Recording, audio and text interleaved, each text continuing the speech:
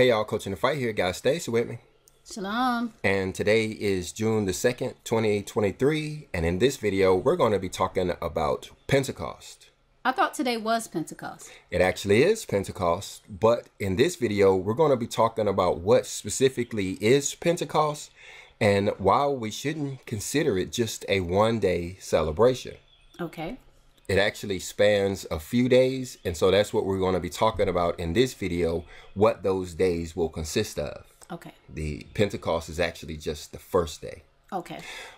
This video is brought to you by the Celestial Clock Calendar, the official timepiece of the 144,000. Get your Celestial Clock Calendar at coachinthefight.shop or follow the links in the description below. First thing we want to do is look over here in Exodus chapter 34 and 22. If you would, read that verse. And thou shalt observe the feast of weeks of the first fruit of wheat harvest, and the feast of ingathering at the year's end. So this is talking about the festivals of our Father, right, and how they are mandatory. All right, let's look at Deuteronomy 16 and 10. And thou shalt keep the feast of weeks unto the Lord thy God with a tribute of a freewill offering of thy hand, which thou shalt give unto the Lord thy God, according as the Lord thy God has blessed thee. So we're talking about what is Pentecost. And this is what Pentecost is. The Feast of Weeks is a time that we must pay tribute to our Father in the form of a free will offering. That's an offering where you give from your heart. Right. But notice right here where it says, give unto the Lord thy God. Right. And the way you do that is by giving to those in service of the temple, talking about the priests and the Levites. So in other words, that's one of the reasons for this Feast of Weeks is so that we can all make this tribute and give unto the Lord. Right. So that's a very important thing. But now let's look at verse 16. 3 times in a year shall all thy males appear before the Lord thy God in the place which he has chosen, in the feast of unleavened bread, and in the feast of weeks, and in the feast of tabernacles. And they shall not appear before the Lord empty. Now, there are some beginners who may not be aware that the Feast of Weeks and the Feast of Pentecost is the exact same feast. But that's what we're talking about here. But notice how right here, it reiterates what we saw earlier, saying you shall not appear before the Lord empty. Right. In other words, we have to make this tribute that we read about earlier on Pentecost. That's what this is really all about, giving us the opportunity to pay tithes, pay our tribute, make this free will offering. Well, these tithes and these tributes that the people would give unto the Lord thy God, we know that the Lord, I would say personally, doesn't need it, but when you give it to the priest, it is for the use of not just the temple, but for him taking care of his family and the things that he would have concerns for. Is that right? Absolutely. That's the way it's all supposed to work, where you have these priests, these Levites out here in service of the temple. And the way our Father set it up, we are to give them our free will offerings so they can continue this temple service, right, not having to worry about food, clothing, and shelter. Right. They can stay in the scripture, teaching and telling us what we need to know so that we can participate in these many, many gifts of these end times. Right. But like we're going to learn in this video, that's actually only one portion of this so-called Feast of Weeks. Okay. Like I said, we're here on June the 2nd, which is 50 days after the Feast of First Fruits, which was back on April the 14th. That was the date that we made the wave offering and started the Omar count. So 50 days later puts us exactly on June the 2nd, which is the day after the Sabbath day, just like the scripture says. Right. So June the 2nd is Pentecost. So if Pentecost is today, isn't the celebration already ongoing? Well, actually, no, because Pentecost is not the day to celebrate. It's the day to make the offering. Right. Right. But let's come back to this. Let's jump over here to the book of Jubilees and look at a few passages. The first coming from chapter 15, when it's talking about Abraham celebrating the Feast of Weeks, or the Feast of First Fruits, this grain harvest. But notice how it says here that he celebrated in the third month in the middle of the month. Right. Well, for us, the middle of the month is the 15th day of the month. So it was sometime around this day that he was celebrating, but Pentecost is way back here. Right. Well, let's look at another verse from chapter 44. This one is talking about Jacob or Israel, and it's given a little bit more specifics on the timing. You see how it says that he's in the third month, Right. the new moon of the third month. So that is the first day of the third month. So that's when he went to the well of the oath. And you see that on the 7th day of the month, he made a sacrifice. Right. So he went on the first day, which is the new moon, and he remained there until the 7th. Right. But then go on. You see down in verse 3 that he waited another 7 days. So that would be 7 plus 7, which is the 14th day of the month. And then you see in verse 4, that is the day that he celebrated the festival of the first fruits, or the Feast of Pentecost. Right. So when we're looking back at our calendar, there is the 14th there on June the 3rd. Right. But Pentecost is on June the 2nd. Yes. The 50 days are over on June the 2nd. So what's going on here? Yeah. Why did he continue to celebrate after the Pentecost? The answer is in what Pentecost truly is. Okay. Pentecost is not a high holy day in itself. Pentecost is a preparation day. Okay. You see right here in verse 17, it's talking about Pentecost. We started that back up in 15, but it's saying here in verse 17 that we are to bring out of our habitation 2 wave loaves of bread. And then you see in verse 18, along with this bread, we're supposed to have lambs of the first year, Right. and bulls of the first year, and rams of the first year we're supposed to bring out of our habitation.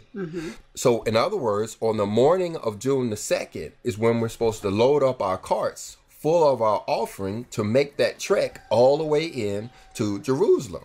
So on, just as you said, June 2nd is the day that you make the tribute. That's the day you make the tribute, right? And you have to remember, these people didn't live in Jerusalem. They lived out in the suburbs, so to speak, some of them having to make an 8-hour walk to get to Jerusalem.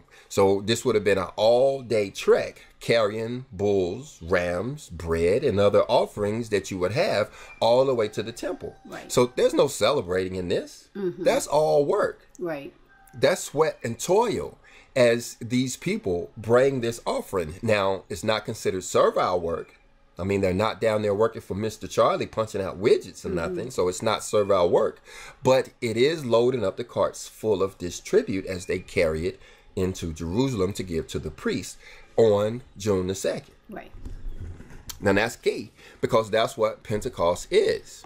Many people don't know that. They think it's a holiday. They think it's a holy day. They think it's a day when we're supposed to, do our praising and our worshiping and our singing and our relaxing and our eating. And no, it's not. And it's a day when we got to go out there and rustle up them animals. We got to go out there and pack up our cart. And we got to feed and water our horses or our mules as we get ready to make this long trek with this stuff all the way into Jerusalem. That is what Pentecost is about. So after you make this trip into Jerusalem, it is then that same day that you would make your offering? Yeah, that's why you're bringing it. You're bringing it just to give it to the priests and the Levites. Right. And I feel the need to bring out this part back in Deuteronomy chapter 16, where it says, according as the Lord has blessed thee. Because there's a few people who like to get in the comment section and tell me how they don't raise lambs or bulls or grow their own wheat. Therefore, they don't understand how or what they're supposed to use as their offering. Well, we see here is according as the Lord has blessed thee. So whatever he is blessing you with is what you're supposed to use as your offering. So Pentecost is not a holy day. It's a preparation day, just like Passover. Looking back up here for the first month, you see on the 13th day of the month was the communion Passover celebration. Right. That was in the evening hours when we had that communion, starting the 14th day of the month. Right. Then on the 14th, we prepared that offering, that lamb. We roasted it all day long. And then at sundown on the 14th, which was the beginning of the 15th, we started eating that lamb in our celebration of unleavened bread, which was on the 15th. So the Passover is just a preparation day for the Feast of Unleavened Bread. Absolutely. You got all of this work that has to be done. If you remember the Messiah story, he had the disciples running around finding places to set up. They were slaughtering the lamb, and all of this stuff happened on what we would have known as April the 4th. And then during the daylight hours, which would have been the day that they put the Messiah on the cross, is the day that you actually prepare the meal, doing all of the cooking, all of the cleaning, everything that has to be done, is you invite your guests over who will partake in that meal at sunset for the high holy day, which is the 15th day of the month. So when the Pharisees were rushing to get the Messiah on the cross and off the cross, it wasn't in anticipation for Passover, it was in anticipation for the Feast of Unleavened Bread. Right. And because the King James Version uses the word Passover and unleavened bread interchangeably, there's a little bit of confusion. Absolutely. But you're absolutely right. It's a good point that the Messiah was hung on the cross on the 14th day. But as the evening approached and the Sabbath day approached, they were getting ready to shut the gates. They had to take the Messiah off and rush him into the tomb where he was buried. Right. But now when you're looking at Pentecost, it is the exact same way. Really? Well, yeah, let's look at this calendar from the way we used to calculate the Sabbath days. Okay. The old style, using the monthly calculation of our Father's sacred calendar. Okay. We've since learned that this is actually error. We're not supposed to do it this way. And Pentecost is the celebration that proves it. The timing of Pentecost proves that this is not the scriptural method to calculate the Sabbath days. Okay. But we can use this in order to understand how Pentecost is similar, if not the same, as Passover. All right. So you have Pentecost on June the 2nd, which we say is the day that we will make the long trek into Jerusalem with our stuff. Right.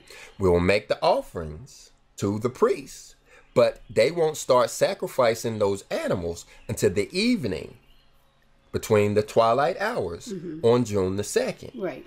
Then on the next day, June the 3rd, is when the preparation takes place, where these animals will be roasted. All of the preparation is made for the high holy day, which will start on the evening of June the 3rd and will be through the daylight hours of June the 4th.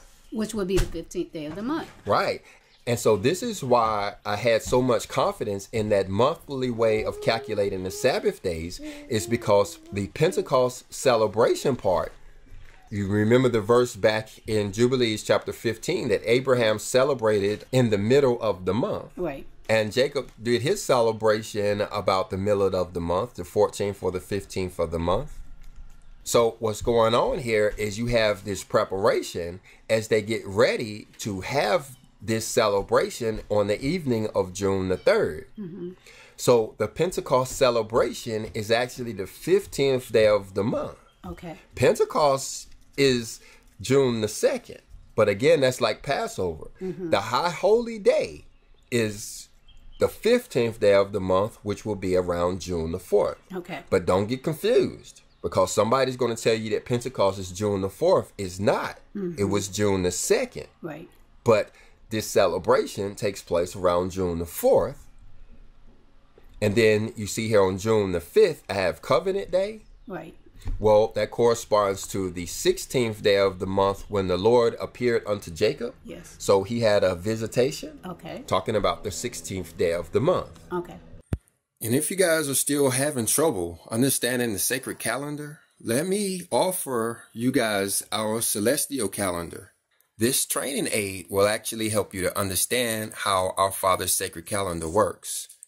It appears to be a regular clock, but it's not. It's actually two clock movements put together that changes it into a calendar instead of just a clock. In other words, that second hand is telling me that it's almost 12 o'clock. Well, that minute hand is telling me that we're almost at the time appointed or the new moon.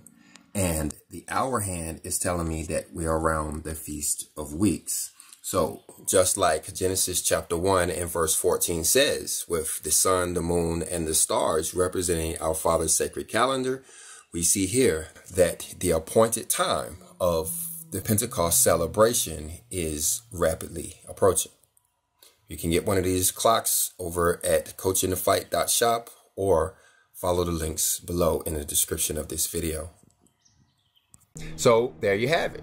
Pentecost is June the 2nd, but that's only the beginning of the celebration. Key point that it is a vital part of the celebration because we have to make this offering. Right. I'm glad you guys made it this far in the video because this offering, I believe, opens up a doorway that allows us to receive these other blessings. In other words, if we don't make this offering back here on June the 2nd, we may miss out on the other benefits that occur on or about June the 5th. It's sort of like the Father,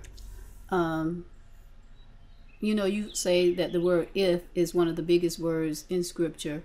It's sort of like he waits to see if you're going to be obedient to the tribute, and then he makes that appearance or he sends the blessing. Yeah, absolutely. And I wasn't going to talk about it, but I can give a little bit about my testimony in this year, where when I understood how important this offering is, I actually did my offering early this year. We're given 50 days, but the way I understand it, we don't have to wait 50 days. So I made my free will offering back here in the early parts of April. Right. And I must say, I've talked about it in another video, how it was a life-changing experience. How a lot of things in my life started to change and go a different way. And I believe it was based on this offering. Right. And so that's why I wanted to stress this, how important this Pentecost offering is. That's what it's really all about. It's actually twofold in nature. One is all about the covenant. And it reminds me, I need to do another class to talk about that, how Pentecost is the covenant holy day. Each one of the holy days, we get a different blessing, like Passover, we get remission of our sins. Unleavened bread, we get the mark of our Father placed on our heart. Right. And Tabernacles is the day we get our release or our freedoms. Well, Pentecost is the day that the covenant is supposed to be placed on our heart. Right. So it is a twofold holy day. One for the covenant, but first we must make this offering. That's important. Right. So to sum it all up, when is Pentecost? It starts on June the 2nd, and the whole festival spans at least until June the 5th, which many who will be properly prepared will receive some type of visitation on June the 5th. And for me, as a part of my testimony, the way it happened for me back in 2015 when I experienced this, the way it materialized is as an overwhelming desire to understand the covenant. I simply wanted to read and understand the covenant, which I've learned since is Exodus chapter 20. That's that starts with the 10 Commandments, but it's actually 4 chapters. It's chapter 20, chapter 21, chapter 22, and chapter 23 makes up what we know as the book of the covenant. And so this will be a good holy day in order to familiarize ourselves with that contract, because that is the life or death situation, because that's what we will have to understand if we plan on surviving this tribulation. Right. We have to know how to live according to those rules, else we're going to have to deal with these plagues and stuff that's coming during the apocalypse. Right. Well, guys, I hope you got something out of this video. If you did, hit the like button. If you didn't, hit the dislike button, but leave us a comment either way, especially if you have any questions or anything. And we'll see you down there. See you in the next video. Shalom.